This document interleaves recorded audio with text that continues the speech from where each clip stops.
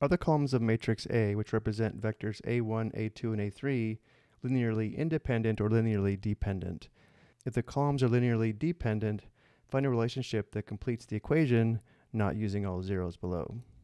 The test to determine whether a set of vectors, or in this case a set of columns in a matrix, are linearly independent or dependent is to solve the homogeneous vector equation shown here below, or the matrix equation shown here on the right. And if the equation has only the trivial solution, the vectors or columns are linearly independent. And if the equation has non-trivial solutions, the vectors or columns are linearly dependent. Let's go ahead and set this up on the next slide. We will let the scalars be C1 through C3. So the vector equation would be C1 times vector A1 plus C2 times vector A2 plus C3 times vector A3 equals a zero vector. And then we could write the vectors as column matrices as shown here below. But because we're given matrix A, we could simply go to the augmented matrix, where notice how matrix A gives us the first three columns of the augmented matrix, and the fourth column is a column of zeros. The next step is to write the augmented matrix in reduced row echelon form, which I've already done here on the right to save time.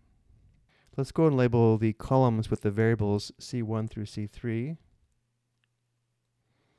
And now let's identify the pivots. Notice how we only have two pivots, row 1, column 1, and row 2, column 2, which means C1 and C2 are the basic variables, and C3 is a free variable. So because we have a free variable, we know we have an infinite number of solutions, and therefore we have more than the trivial solution, and therefore the columns of the matrix, or the vectors, are linearly dependent. And let's go ahead and write that down.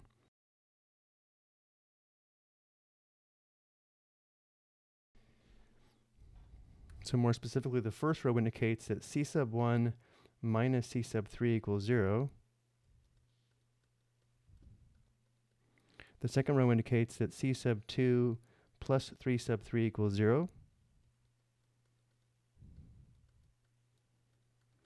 And because C sub 3 is a free variable, we can say C sub 3 equals C sub 3.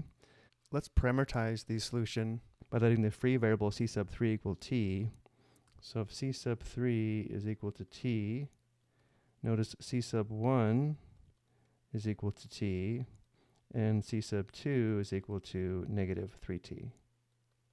And now to complete the vector equation, we can let t be any value that we want. Let's just let t equal 1. Let's just let t equal 1. So if t is equal to 1, notice C sub 1 is equal to 1, C sub 2 is equal to negative 3, and C sub 3 is also equal to 1. But remember, for this equation, we can let t be any value, and the equation will be equal to the 0 vector. So we're using 1, negative 3, and 1. I hope you found this helpful.